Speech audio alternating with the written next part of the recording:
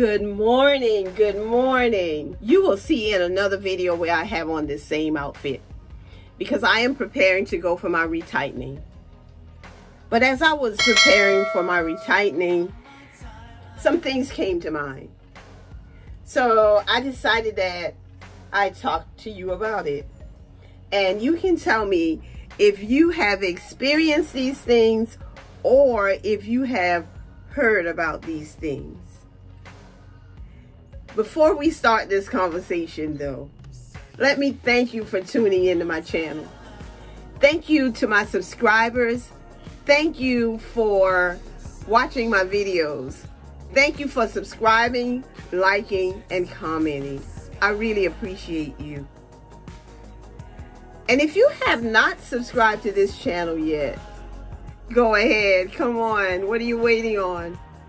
Click on the subscribe button, on the notification bell as well, so you will know whenever I upload a video.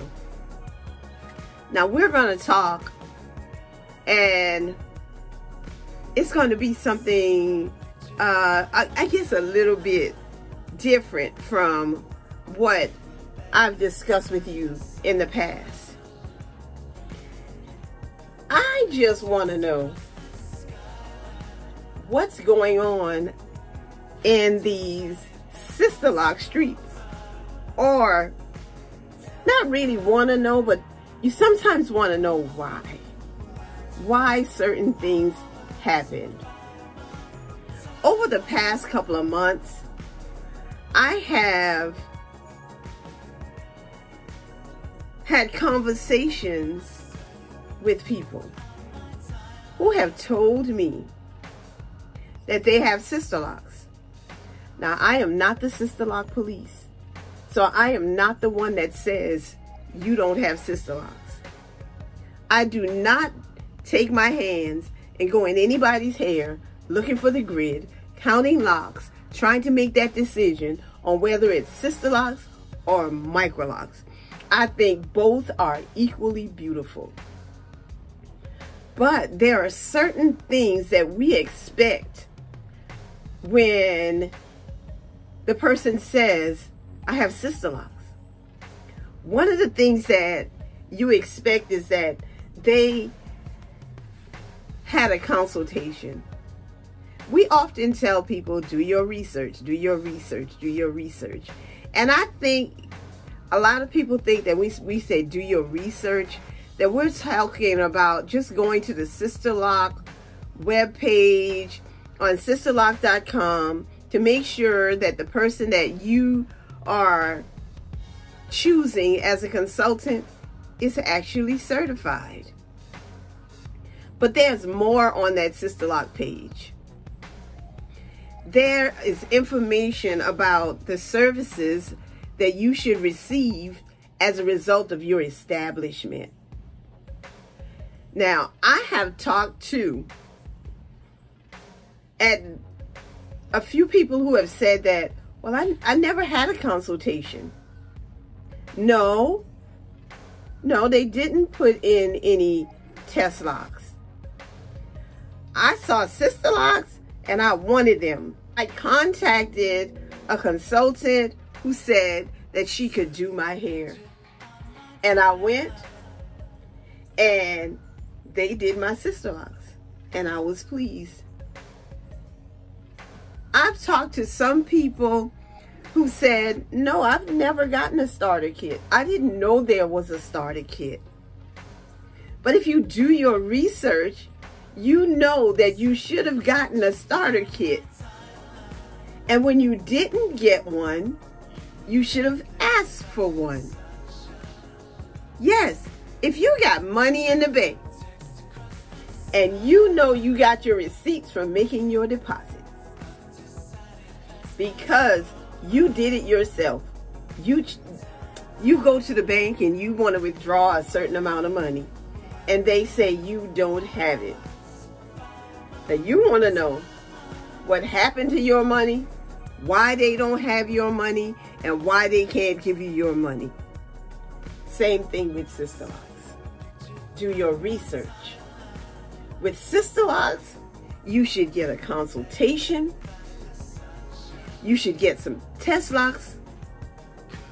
You should get your establishment done and your follow-up visit, all for one fee. Your consultation fee is non-refundable because you just might not choose that consultant and she would have wasted her time with you. But all that is a part of the package. It starts with the consultation. And so I would suggest to you that it should start with your research and knowing exactly what you should receive from paying all that money. I've had people to say that they had to pay for their follow-up. Now, if you heard what I said previously, that follow-up visit in the next 4 weeks is for you to get your hair retightened, to determine how often you need to be retightened, and also to discuss anything that's going on with your hair, whether you have slippage and if you need to do something different. Have you been braiding and banding as you were told? Are you using the right shampoo, which is the Sisterlock shampoo that's in your starter kit that you were supposed to get? Do your research. The process does not start after you get Sisterlocks. The process starts before you get the Sisterlocks established. We are told often, trust the process. In trusting the process, you should be able to trust your consultant. You should be able to trust your loctician. You should also do your research so that you will have some idea about when something is going awry. These are the kinds of things that I've heard are going on in these Sisterlock streets. There's this saying, you know, that if you play with a snake and you get bitten, the first time, it's not your fault. But if you play with that snake again and you get bitten, that's your fault. Now, some of the things that's going on in the Sisterlock streets are not your fault because you just, or maybe it is, because you should have known, or you try to find out. Do your research. Some of the things, it's just people with a lack of integrity.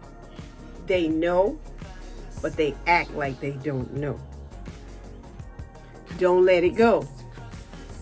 Do your research. Ask your questions. Do more research. Ask more questions so that you can get what you're supposed to get as a result of the funds that you are investing in you. You're investing in you. Self-care, saving time, doing what you need to do to get the best service from your Sisterlock Consultant and the most beautiful hair that you can get as a result of your Sisterlocks. And I'm sharing this with you because I'm a sister who love my locks. I love my friends, my family. I love my followers and my subscribers. But I especially love God. Because one of the things that He has blessed me with is a consultant or consultants that have always treated me with the utmost respect and support. And I believe them to have integrity. Have a great day.